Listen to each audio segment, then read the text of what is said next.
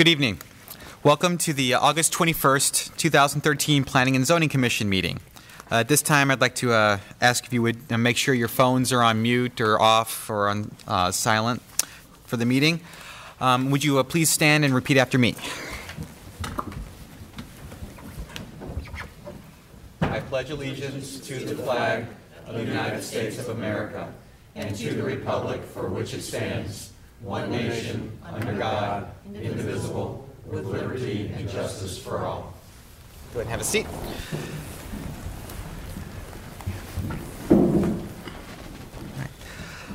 Applications heard during tonight's meeting will be voted on by the Planning and Zoning Commission during the meeting tonight. The Planning and Zoning Commission's recommendation on these applications will then be submitted to the St. Charles County Council for their final decision on the items. The individual items or bills will be introduced at the Monday, September 9th, 2013 County Council meeting. See, we have a quorum. In fact, I think we have perfect attendance tonight. Way to go. I know. It's great. Will someone open the... I will make a motion. There's a motion to open. Is there a second? Second. All in favor, say aye. Aye. All right. The following documents are introduced as a matter of record for the public hearing and regular meeting of the Planning and Zoning Commission. The Unified Development Ordinances of St. Charles County, including zoning maps, the year 2020 Master Plan for St. Charles County, which includes the year 2020 Future Land Use Plan map. Just to give you a little roadmap of tonight's proceedings, I will read each application into the record. Staff will give then give their analysis and recommendation. Then the commission will if the commission may ask any questions of staff. Then the applicant, if they so choose, can come up forward and explain the application and answer any questions the commission may have. We then open up to the public, where anybody in the room who wishes to speak on that application may do so. If you do speak, please make sure you fill out one of the speaker cards that we have up here in the front, and make sure that Cindy has that so we can keep a record of your notes. And after the public hearing, we will bring it before the commission. We will discuss it openly in front of everybody, and then we will make our recommendation. Like I said, the recommendation will be voted on at the September 9th meeting of the County Council. All right. The first application this evening is application 19475 by W.J. Zalman III, Zalman Law Firm, applicant/representative, William Ramos Perez and Maria Zermano Ramos, owners. The application requests a conditional use permit for a lawn care service. The property is zoned A, Agricultural District. The property, known as 2110 Hepperman Road, is located on the southeast corner of Highway N and Hepperman Road. The property consists of 2.7 acres and is located within Council District 2. Staff? Thank you. Zonings in the area include A, agricultural zoning to the north, south, and east, and C2 zoning to the west. Land uses include vacant agricultural to the north and south, and then single-family residential also to the south, east, and west. As with all conditional use permits, we evaluate this based on the criteria set up forth in the Unified Development Ordinance, and staff has reviewed the criteria for the subject site and finds the location for the lawn care service appropriate at the intersection of Highway N and Hepperman Road. In 2003, a conditional use permit number 589 was issued for nursery on Highway N across from the subject site, and then the northwest corner, as I said, is zone C2. So we have a history of allowing uses in the area. Some of them haven't developed, but those uses would still be permitted in this area. Staff does recommend approval. We would note that the operation, it must comply with the definition for a lawn care service. And so they can't do like heavy landscaping and things. They must comply with that lawn care definition. So our recommendation is approval with the conditions of a site plan must be submitted to and approved by the St. Charles County Community Development Department, indicating the entrance, parking, and location of all structures. No conditional use shall be active until all conditions of the approval have been met. In any case where a conditional use is not in place and in active use within 2 years from the date of granting and or in accordance with the terms of the conditional use originally granted or subsequently amended, then without further action by the Planning and Zoning Commission and or County Council, the conditional use or authorization thereof shall be null and void. Any questions of staff? In the report, you said that the property had violations had been cited. The violations were relative to operating the business on the without site. Conditional use permit. Right. That's the only. Yeah. All right. Any other questions of staff? And I think there were letters, I'm Oh, yeah. sorry. Bunch of letters. Yeah, I'm supposed to read those in the record, Yes. forgive me. Okay, letters. We have a letter from MoDOT and letters of support from Gary and Alice Ortner, Arlene Land, Tiffany Lowenstein, Dana Dorn, Michael and Judith Moorfield, John Barra, Paul Ellenbeck, and Jay Case, all in support. Thank you. All right. Is the applicant here, and do they wish to come forward?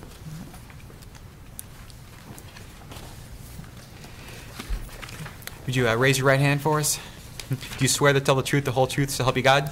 I do. Okay. Can you state your name and address for our record, please? My name is William Zalman. I'm an attorney with an office in Wentzville at 511 West Pierce Boulevard. I'm here in support of this conditional use application.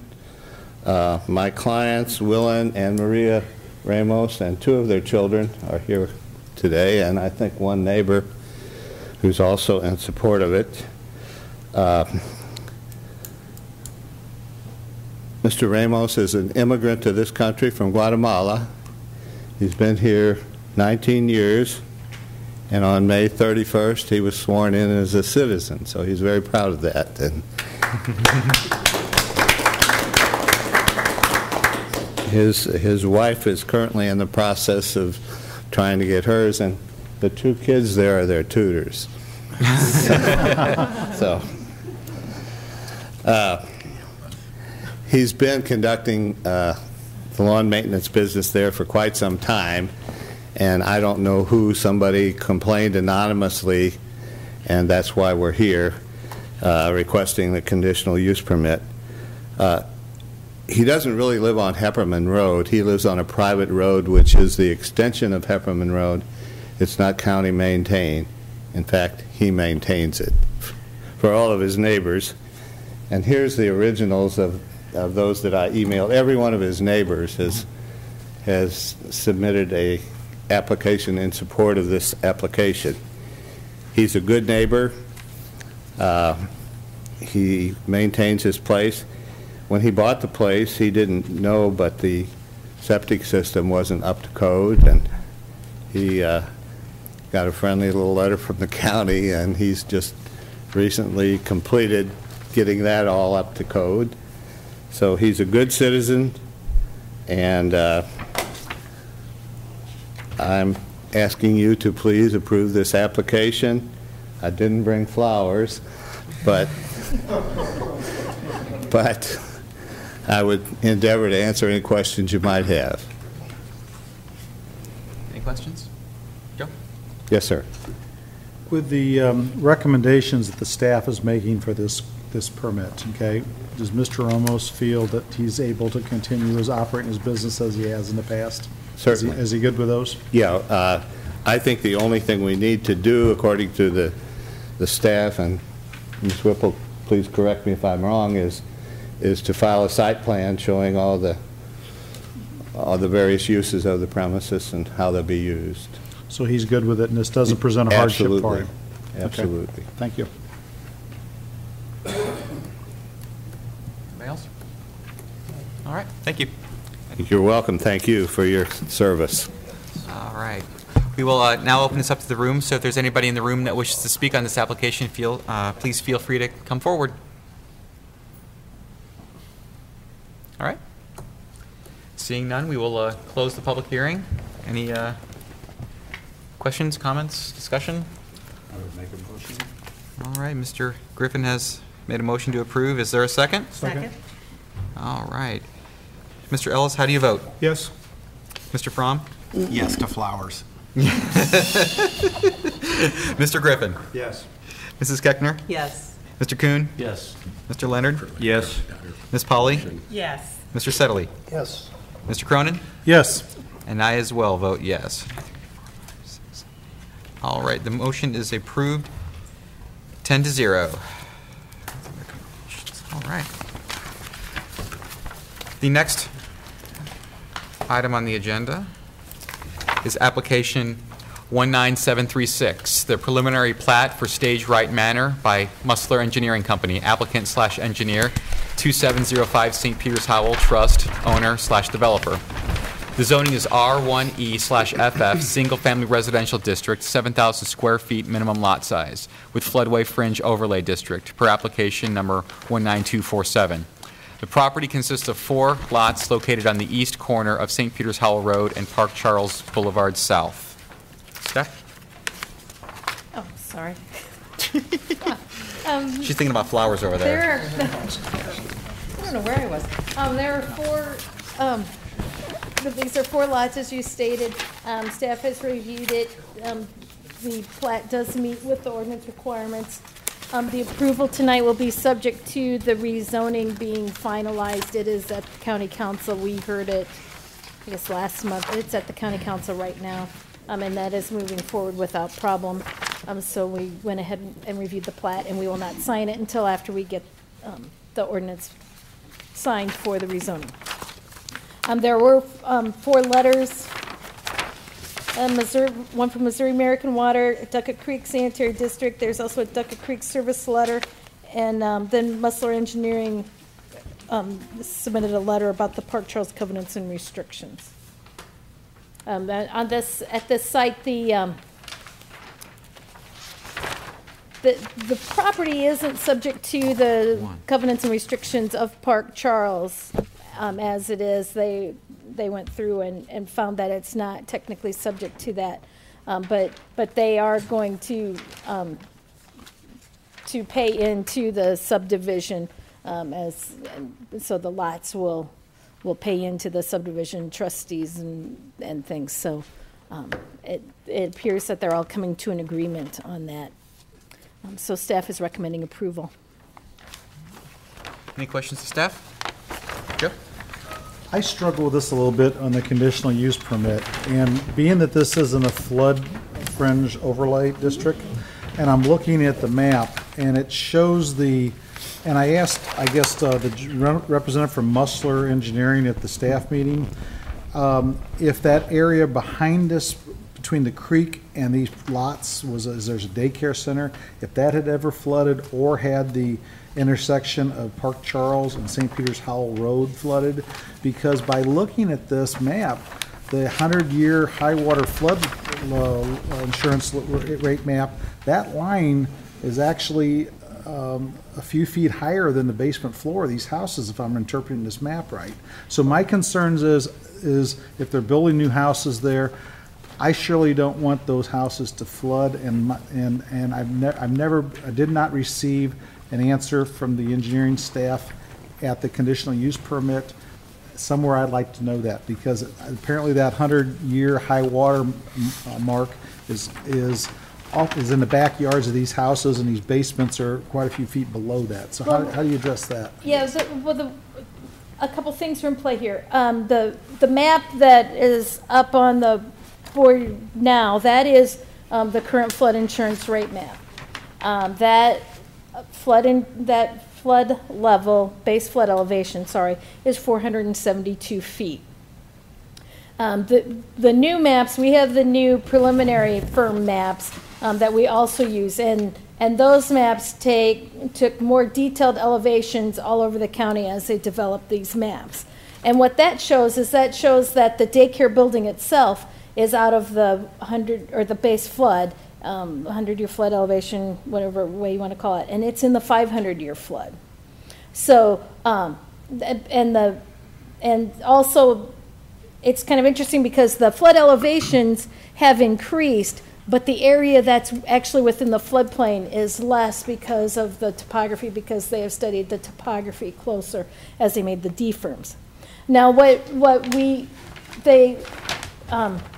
they can go through a process with FEMA, a letter of map revision, in order to pull the lots out of the floodplain. When those lots are pulled out of the floodplain, they can put a basement, and that basement can actually go below the base flood elevation. But the idea is that the floodwaters don't get to it because the dirt around the house is above the 100-year flood level, And so the floodwaters only come up still to that level, and you still have 2 or 3 feet until you get to where the ground level is around the home. We allow the basements, I mean, the FEMA law allows the basements to be technically below the base flood elevation, but the water really can't get there because of the surrounding grade around the property. These lots are 120 foot deep. And if I'm reading this right, even with the revised map, those basement floors are going to be 4 foot below the 100-year floodplain. Right, Okay. right. So, But the I mean, grade around the house is going to be well above that 100-year flood level. the street in front of that, I mean, do you have, I guess, is the date, to your knowledge, is the daycare ever flooded? It's between the creek and these lots, do you know? Not that I'm aware of. I don't recall doing a permit. And I'm not familiar with that area, but is Park Charles and St. Peter's Hall Road, that intersection ever flooded? Anyone lives down that area? I've never seen it. Never seen I it. live nearby there. Okay. just understand my concerns with seeing these 100-year All right, floodplain elevations. yeah, having a third of our county in the floodplain, we take a really close look at this. But yeah, it meets all of our county regulations for the floodplain. And you're comfortable with it? Okay, Yeah. thank you very much. Sure. Any other questions to staff? I do. Yeah, Ms. Polly? Jan, a couple of questions Sure. for you. Hi. Stand up, Jan. Stand up. Okay. Getting back to the covenants. Has there been any conversation about, I realize this is just 4 lots, but I guess I have some concern that the covenants aren't applicable to these 4 lots, or I understand. But has there been any conversation about, is there a way to adopt the covenants of Park Charles? Yeah, then Just to make- when we record the final plat, there's usually a spot on the plat where we say that the owner signs off that the plat is subject to the covenants restrictions, and then where those are recorded. And so that's the builder is working with the homeowners association, because there's some stuff in the covenants that's kind of not applicable to this case, and so they're working that out. From our standpoint, these 4 lot owners, the basic thing we're looking for is these 4 lot owners are going to be paying the yearly assessments. So they're going to be paying to help maintain, common ground in the area and things of that nature. So that's where we're most concerned. The county only really gets concerned with that common ground is maintained by the lot owners within the subdivision. So these people who will, have access to that common ground, they'll also be paying for part of it. So that's, but technically this was not part of any of the covenants and restrictions for Park Charles. So they're doing this, as a way they're meeting with the property, or like the gentleman that were here last month about those restrictions and things. I understand. The reason I'm asking, obviously, it's at one of the entrances, maybe not a heavily traveled entrance. I mean, this is a very large development. I mean, it clearly looks like it's a part of it. Right. But I understand all of that. So, but what I'm getting is that there's something being worked out right now, and Right. their intent is to adopt something close to it, maybe not exactly. Well, or no, they'll adopt those restrictions, but there might be some things within those That are not restrictions that applicable. they're exempted out of based on what they work out with the officers of the Board of Trustees for the subdivision. Understand. So they're going to take the revised covenants and restrictions and the developer has attached that to the land. Right. Yeah. Right. As opposed to just the homeowners voluntarily paying fees. Correct. Okay. Correct. And Jan, one other question, just out of curiosity, which lots are 116, 17, 18, and 19? Is that the club, or what used to be the clubhouse, or? There was, in Musser's letter, he made reference that tract D and lots 116, 17, 18, and 19. And I don't know if that's, what tract that was, or what plat that was. Yeah, even. I was just I curious didn't if that even was think the to look it up. clubhouse there, what used to be the clubhouse, or Yeah, if it was some other probably. area of the. Probably so. Yeah. Yeah. I'll figure Okay. it out. All right, great. We'll wait for you to. Okay, thank you. Any other questions of staff? All right. The applicant care to step forward?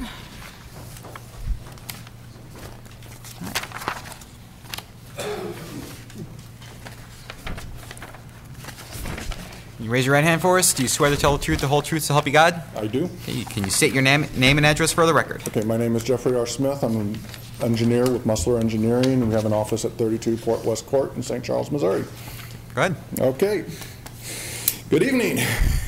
Good evening. I'm here representing St. Peter's Hall Trust regarding the preliminary plat for Stage Right Manor. You'll remember that while I was here last month on the rezoning, at that time it was called St. Peter's Hall Trust, and that was it. We did not have a name for it yet. They have decided on the name of Stage Right Manor, which one of the trustees is into the theater, so Apparently. that's where the name came from. As you know, the site's located at 2701 St. Peter's Hall Road. It's on the southeast corner of St. Peter's Hall Road and Park Charles South Boulevard.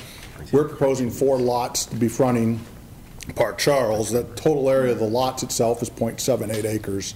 And Lot 1, which is the corner lot, will be 8,800 square feet. The other 3 lots will each be 8,400 square feet. That's all meets the R1E zoning. Is hopefully being approved next Monday? Yes. Next Monday by County Council. These lots, as was brought up, are above the current 100-year floodplain. The depiction you see on there, the one line that's going way up on the Park Charles and St. Peter's Hall, is actually how the line is depicted on the flood map itself. There's a second line, as you see, that's running down around the building. I come around here, it's this line coming down, it comes down and around. Now that is based on the elevations currently approved, but that's based on the topo of the land. When they first did the maps themselves, a lot of times what they used was a USGS map. They did not go out and do a field survey, so they did their best guess on USGS maps, which were running about 20-foot contour intervals, on where that line was. As we got a little more involved with it, we can start topoing the areas, we can find where that elevation really is. So these houses right now, the building pads will be sitting outside of the floodplain. There's a new flood map that is currently, it's all preliminary, it will sometime in the future be adopted. That flood map did show that the flood waters in this area did raise. I question that raising because I live out in this area. I've never seen the water reach that intersection. In fact, since they've improved St. Peter's Hall Road, I've noticed the water seems to be lower on some of these heavy rains when we've had the hurricanes. I live in Hickory Ridge, just to the north of that. I'm currently the president of that homeowners association, so I am familiar with Park Charles.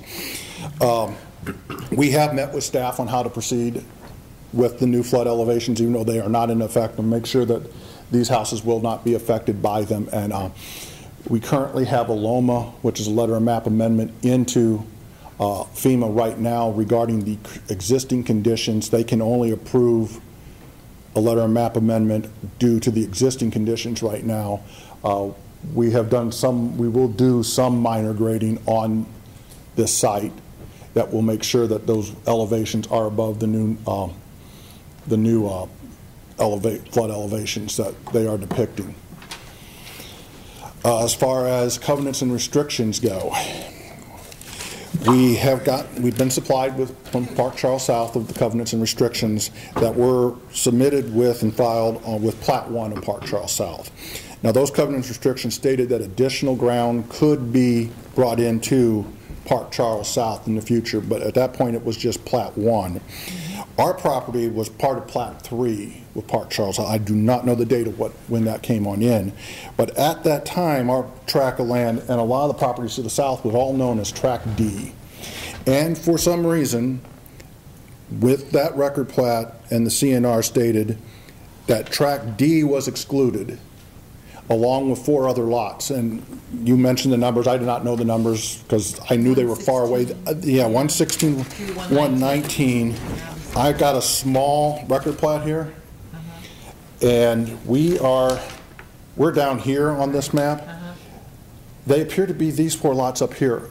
Up by the school I don't know if that's a school or a church. or church? Well, Yeah, that's probably, is that the Baptist church there? It's all the way up here at the top, and I don't know, I have no idea why those were excluded. I have no idea why track B was excluded.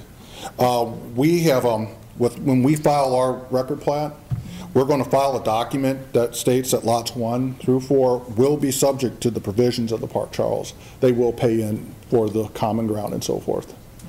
And that will be the homeowners, when they purchase the property, they will then become subject to Park Charles. Great. Thank you. And I'll be happy to answer any other questions we may have. What do you believe is the elevation for the 100-year floodplain at the most revised map? The most revised map, if you go to the far end of our property, the far eastern end, just off the property, they have raised about where you see the 472 on my plan. They have said that's 473. It may be just a little further upstream of where that 472 is at the moment. Where you see the 470 on my map, they have moved that line, and they have said that running along parallel to St. Peter's Howell Road is going to be 472 now. And then when you cross the road, they immediately drop to 470, 469 very rapidly. So what they're saying is that the water's going to go up and over the road at 472. From experience of living out there, we've not seen that. I don't know why they're saying that. My only guess is that they have a box culvert missized. Just to be clear, though, the basement elevations in some of these houses are 467, Yeah. 468, et Yeah, cetera. basement floors themselves will be below the 100-year, but the water itself won't be getting up to where they could get into that basement. It'll be running along, the new line will be running along the edge of St. Peter's Howell Road and on the right-of-way line, and then it'll come on down through the parking lot. It will loop around the building. The building is around 470, the existing building out there is around 473, 2 or so. And you're not aware of any water getting in that existing building? I've not seen any. In fact, like I said, after they rebuilt St. Peter's Howell Road and I saw them put the box culverts in, it's gotten better. That's probably more important to me, the existing building, than maps, because people make maps and people make mistakes. So Yes. thank you for your answer. Sure thing. Yes, sir. Just out of curiosity, we had a very lengthy meeting last month on this with the Board of Trustees, and one of their concerns was 4 houses matching 4 houses across the street, and here's 4 and 3. Are they no problem with that? As far as I know, they no longer have a problem with that. That was a big deal It last was, time. I think it was just a shock upon seeing it, and then as Yeah. you compare your way through the subdivision, these houses, Right. lots, some of the lots are larger match what's up, yeah. in the interior. Any other questions? All right. Thank you. Thank you. We will now open this up to the public, so if there's anybody in the room that wishes to speak on this application, feel free. Seeing none, we will close the public and bring it before the commission. Any, I move we approve application 19736. Second it? 19736. all right. Mr. Griffin, how do you vote? Yes. Mrs. Keckner? Yes. Mr. Kuhn? Yes. Mr. Leonard? Yes. Ms. Polly? Yes. Mr. Settley? Yes. Mr. Cronin? Yes. I vote yes. Mr. Ellis? Yes. Mr. Fromm? Yes. The plat is approved 10-0. Thank you very much. Thank you. All See you right. next month.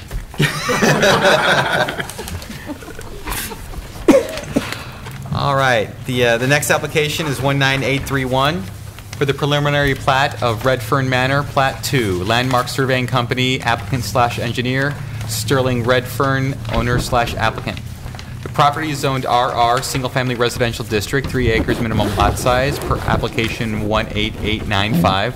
The property consists of 7 lots located on the east side of Redfern Lane, approximately 700 feet east of Redfern Court, and on the west side of Highway F, approximately 1,400 feet south of Buckstone Pass. Staff?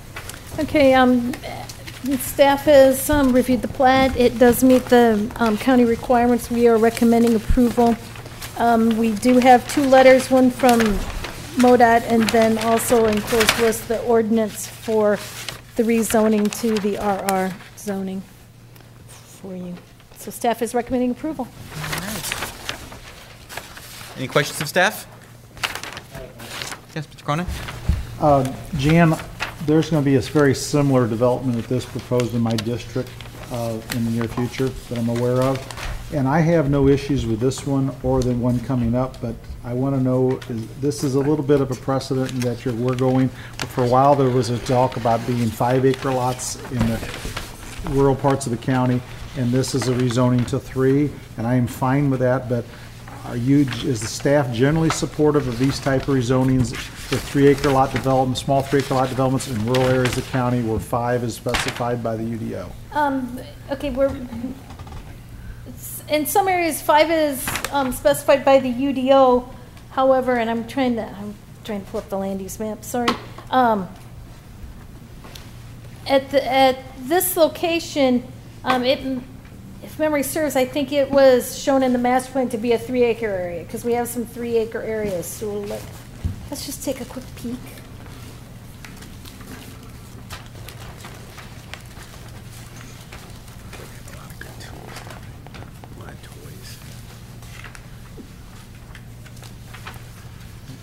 I was just looking at the Okay. rezoning application. It says, agriculture from 5-acre minimum lot size to RR single-family residential 3-acre minimum lot size. Yeah, it is, but this one is shown to be in the rural residential area on the master plan. So the light up there, it's a lighter green. The property, you come off of Highway D to get to it and come around to Highway, it also fronts on Highway F. So it's in this rural residential area, which in the master plan is shown as a 3-acre area. The one coming up, I think it's going to be on the public hearing in September. That one's different because it's in a low-density residential area and also in the urban service area, where this is not in the urban service area. So that's why this one, we definitely recommended approval of the 3-acre lots and the septic system because it meets with the 3-acre rural residential density from the master plan. So you're saying that this is 3-acre in the master plan, but zone 5-acre now? Is that- Yeah, it was zoned 5-acre until they rezoned it, right. Okay. Any other questions of staff? All right. Is the applicant here and do they wish to come forward?